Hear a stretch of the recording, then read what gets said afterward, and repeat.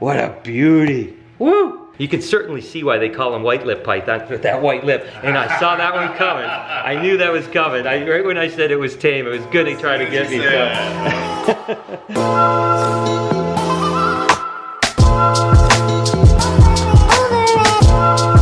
Hey, good morning everybody. Welcome to the vlog. I hope the start of your day is amazing. As for me, I've been going so big, I think I'm just gonna take a mellow day. Maybe just get the heck out of here. I'm in Madison, Wisconsin, outside a place called the Reptile Rapture. I'm gonna go in and check this place out, see some really cool reptiles before making my final trek back to my home.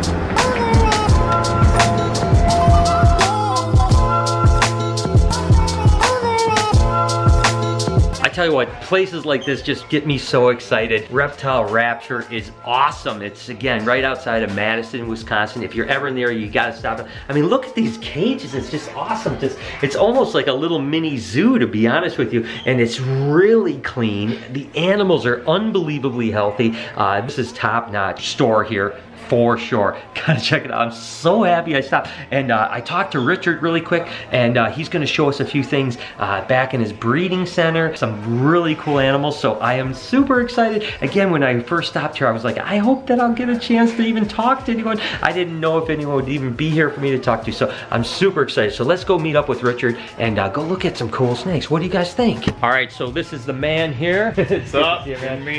So he is gonna give us a little bit of a tour. Not only we've seen his shop, which is amazing, but he's got some really cool animals in the back. And by the way, guys, I'm going to put down in the description, he's got a YouTube channel, so you can check his stuff out. I'll also put all his social media stuff down there too. So give him a follow and all that good stuff for him being such a great host to us. So what do you got for us? We've got a variety of different things. I mean, we can pull out some of my breeder white-lip pythons, breeder blackhead python. Pull that out and take a look at that. Sounds good. To see that.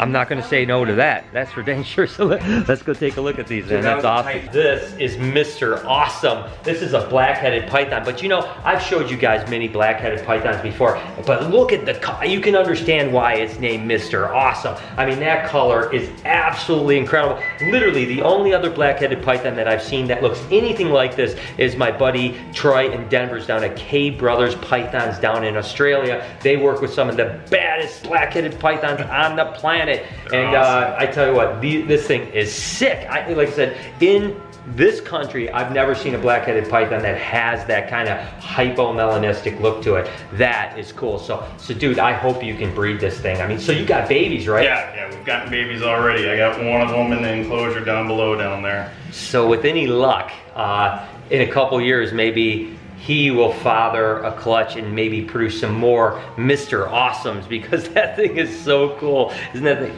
Let me know down in the comments what you guys think about that animal. I think it's one of the coolest things I've seen in a long time. I say it all the time that this is one of my favorite snakes, but I honestly mean it this time. I swear to God. This is actually a white-lip python, or what they call a D'Albert's python, and I absolutely adore these things. I used to breed them years ago, and I hate myself for getting rid of them, and now I want some more back. And as a matter of fact, when Richard produces this year, I'm going to buy some babies from him, because I've got to have them back. One of the things that's incredible about the white-lip pythons are just their iridescence. I mean, they are just so shiny. I mean, this is really what you see when you see a rainbow snake, for sure. I mean, this is just absolutely gorgeous. Tell you what, not too many people are breeding these guys anymore, so the fact that Richard is breeding them is really cool, and it's great to have a chance to come across them. And again, sometimes they can be a little bit nippy, but you can see this guy is super, super cool, so I'm loving that for sure. Look at how gorgeous. You can certainly see why they call him white-lip python with that white lip, and I saw that one coming. I knew that was coming. Right when I said it was tame, it was good to try to get me. So.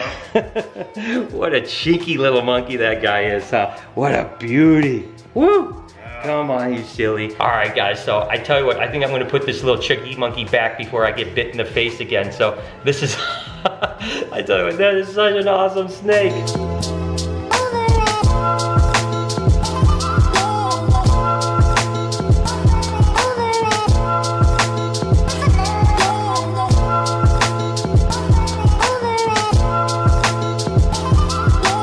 This one is a truly spectacular snake. This is actually what they call a blue beauty because they has that really amazing bluish tone to them. And again, you know, some of these are all rat snakes. Some of them get much larger. You know, like the Friesi can get 9 foot plus. The blues usually stay a little bit more slender and a little bit smaller. But tell me a little bit about what's up with these guys, because man, they are so cool. These guys are awesome. This is actually one of the first snakes I ever bred. This is what started it all.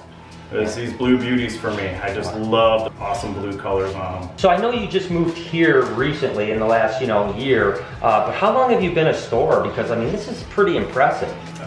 We've been a store for 8 years. 8 years. We used to breed out of the house. All this stuff here in my breeding room used to be in my house, and we used to breed out of the house, and I started a website and started doing shows around the Midwest and traveling, and just got the word out, selling these snakes online, and next thing we know, my wife and I was like, why don't we just open a store? You know, nobody's doing a store around here just dedicated to reptiles. I'm sure you've got to have a lot of families that just come in to look, right? Yeah, all the time, and that's great. Like today, I'll be posting some photos up of some families that came in, first time looking at snakes. The child's never held a snake before, and they wanted their child to, you know, experience a snake. And we took some photos of them holding some ball pythons and some rosy boas, and And that's where it's at. I mean, literally, this is, I always tell people, you know, places like Richard's here really starts the passion. You know, you get hundreds and hundreds and hundreds of people each week come into facilities like this, and they get their first experience with reptiles, and they get the bug, and they start going, oh my God, I gotta have more. And that is awesome, man, I tell you. It feels great.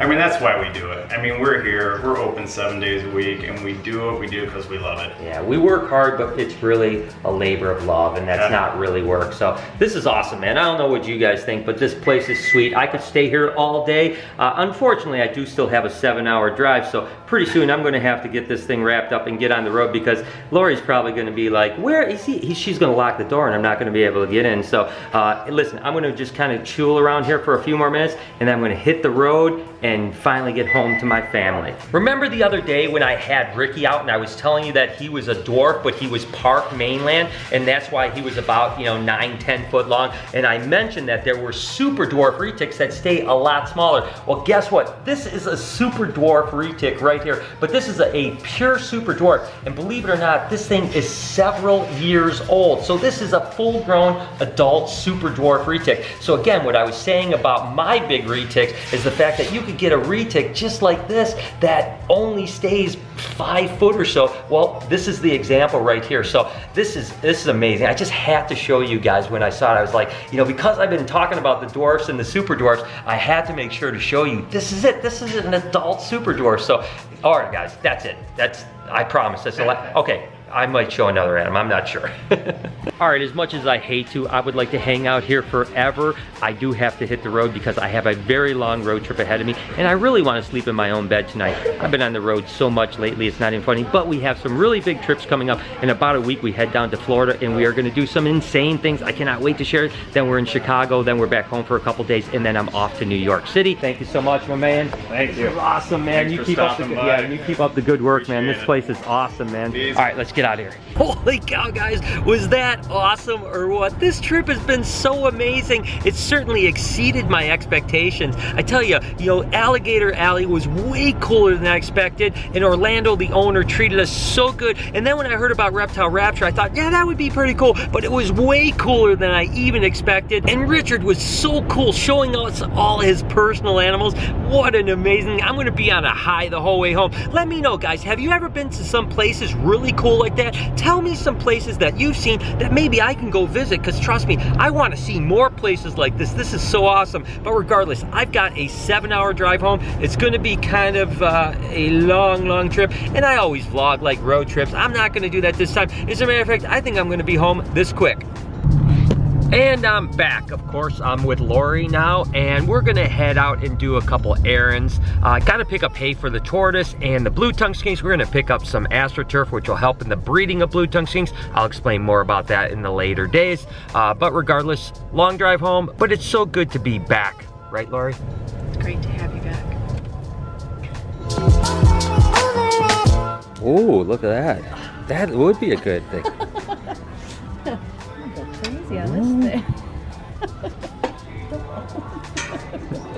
That's not how it's supposed to be. Knock it over, dummy.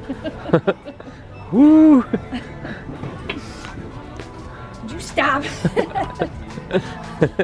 You're so stupid. Whoa, he's kicking. Careful. Kick. Oh, look at Lori. Look, Lori, everywhere we go, there's cocks. You're an idiot. I don't know why. I really do love this store. Every time I come here, I just think it's awesome. Just all the crazy farm. I think I'm supposed to be a farmer. I really do. I believe I should be a farmer. Well, you kind of are.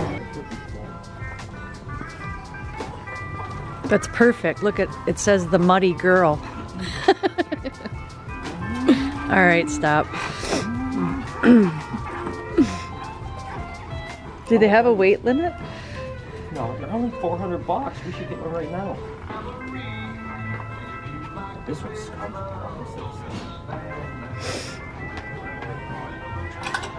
Stop. Pretty sure they're smart enough not to have gas in them.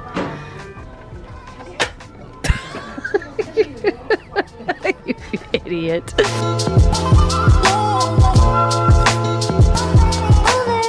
Guys, I hear some chirping. Did you hear it? The chicken. Oh, look how cute. Okay, come look at Look how cute they are. A little chick. Come here, little chick. Look at how cute these little guys are. Give it a kisses. No, I'm not gonna kiss it. Guinea hens. Look at how cool those are.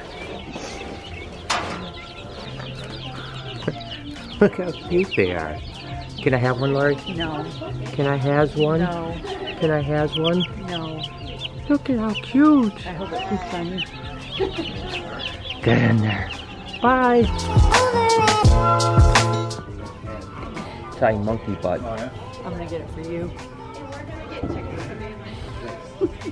Chickens for now. So it's been a definitely eventful couple of days. I've traveled a ton of miles, done a lot of filming, and just kind of experienced things, and I hope you guys have enjoyed it. You know, I travel a lot because I have a desire to, and a curiosity to see things and experience things.